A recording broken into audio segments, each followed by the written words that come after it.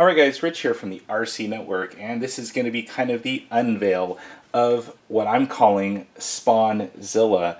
Now, if you guys remember, I picked up a Axial Wraith Spawn KIT version a while back, and I actually built that thing up, and while I was doing it, I really got inspired, and I've got to say, I don't know what Axial is spraying on their kits and some of their RTRs.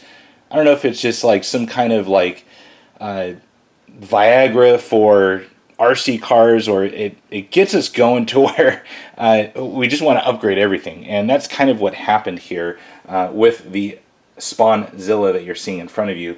Now, I originally had planned to take the Wraith Spawn kit and kind of upgrade as I went. Well, one thing led to another, and by the time I actually did a tally of the parts I had invested in, the only thing I had that was still Axial was a skid plate.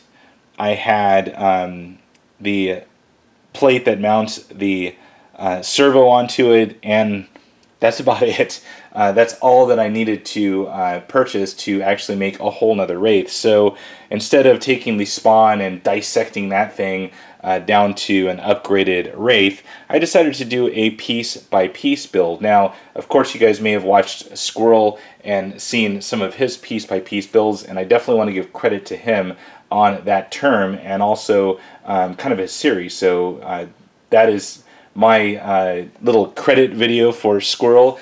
He's inspired me over the years, and this thing is kind of dedicated to him. Why not? Hey. So in the end, there is a lot of money invested in a piece-by-piece build, and it really makes sense in the long run because you're not wasting the money on an RTR or a kit version by just upgrading it as you go. You pretty much build it from the ground up with the parts that you really want to put on it. So this is not a budget build by any means. This is something that is going to be definitely tested and very durable, to say the least, and very heavy because of the parts that are used on it. Now, of course, I have enough Vanquish on this Wraith to choke a small donkey, so keep that in mind. With that comes a huge price tag, along with some of the other names that are on this build. So really quick, I want to go through some of the parts. I may miss stuff, and I was originally going to unveil this thing as a complete vehicle and not take you guys through the build process, but I didn't want to leave you guys behind. So here we are. We're going to talk about some of the build here and the parts that I've used so far. Now keep in mind, the only thing Axial that I've used on this build so far are the HD bevel and pinion gears on both front and rear. And I also used the servo mounting plate up here on the front of the Curry axle. So that's basically it. There's no other Axial parts. Oh, actually, I did use their Axial hard anodized clamping servo horn. So, but other than that, this is all a custom build here.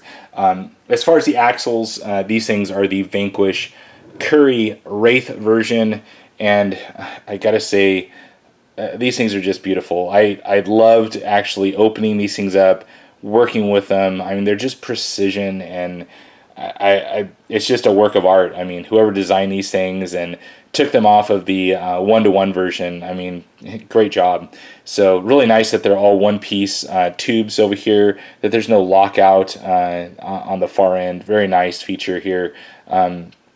I am using the titanium links here from Vanquish as well. They went on pretty easily, very easy to just pretty much bolt up to the Revo rod ends that it's included in the kit. Right here, these are some 450, I believe, sized SLW hubs. I'm about ready to mount the wheels on, so just wanted to kind of get a test fit. I'm using the 12mm Vanquish hex adapters on there as well, so those seem to have fit better than the Axial ones for some reason.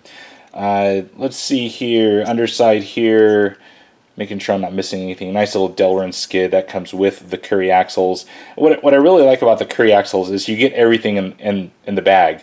There's no loose pieces that you may have to still buy, with the exception of the bearings and the bevel gear set from Axial. As far as bearings, I am using, you kind of see the yellowish color right there. These are Avid Revolution bearings. I've always used those things. They're solid. They work very well. So throughout the build, those are being used. Now, as far as screws, you got to buy screws when you're buying a one-piece kit or a piece-by-piece kit. And I picked up the full set of RC screws here. And the unfortunate thing about the RC Screwz kit is it does come in this nice little toolbox here, but it is completely disorganized when you get it. So about $32 or so, and you get this kit. I had to kind of put it out in this little kind of Tupperware little bin. So on towards the front here, and we'll talk about that transmission here in a second. The front, I am using, once again, the Curry axle for the Wraith. These are the offset pumpkins. I didn't want to use the centers only because they've just been out for a little while. Titanium links up front. I am using a Futaba BLS 172. Now that is the plastic version of the top. I know that the 77 has the aluminum version, but it was actually out of stock. So I picked this one up. Still has over 500 inches of torque, and I think this thing will do very well in this Wraith build. I am using the servo mounts from Vanquish, also the servo mounting plates here as well. Just made sense to just go ahead and use all of that product. Everything matches. It just looks really good.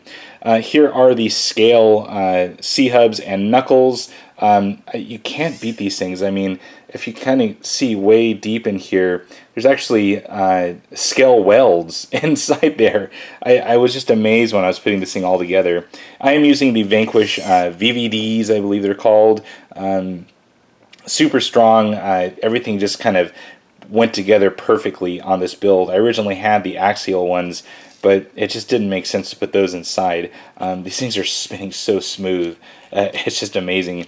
They were a little bit stiff at first, but once the bearings got kind of set in, everything was perfect. So as far as links, once again, the titanium Vanquish ones.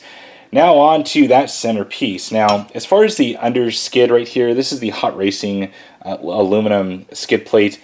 I'm not sure I'm going to run this thing. I've heard good and bad about it. The reason I like it right now for the mock-up is I don't have to modify it to fit my Pro 4 550 size motor in this thing from Tekin. It bolted right in without an issue at all. I know on the stock Axial one, which a lot of guys are running, the plastic one, you do have to pretty much shear off a large portion of that skid plate to make a 550 or larger size motor fit. So I ended up just using this. I had it in the shop here, and it bolted up nice with no modification whatsoever. So once I get the main chassis in, we'll see how everything works. And I'm kind of working with a buddy of mine, Derek, to see what we can do as far as getting this thing kind of impregnated with some Delrin or some kind of slippery plastic. So I know he's been working with some different concepts and figuring out how we can get a kind of plastic on the bottom of this and still have the strength of the aluminum. So that would be super nice. Now, of course, this is the creme de la creme. This is the SuperShafty bomb-proof 6mm output transmission. This thing is super expensive. $260, I believe, is the out-the-door price, plus shipping and tax if applicable. But it is super nice. I mean, this thing just totally spins freely. I just can't believe how smooth this thing is. So very nice. Mates up to the Pro 4 nicely. Has their own custom aluminum plate right here, which you won't find on the Axial version. Hot Racing actual transmission case, all aluminum back plate here, and there's other little bells and whistles that SuperShafty does, but super nice. Very expensive, but this should be the last transmission I have to even think about purchasing for this build. So well guys, that's kind of it. I didn't want to leave you guys in the dark. I know that I've been posting some pictures on Facebook of this build, and I want to kind of show you guys in detail kind of what I've used. I may have missed a few things, so keep that in mind, and hopefully you guys will see a halfway finished Wraith SpawnZilla. That is my official name for it so far. So if you guys have a different name for it, post it on down below. I want to hear your thoughts on this thing. Comments or questions on down below as well. Well, that's it, guys. Hopefully you guys enjoyed this long, almost 10-minute video. We will see you guys next time. That's it for now, guys. Over and out.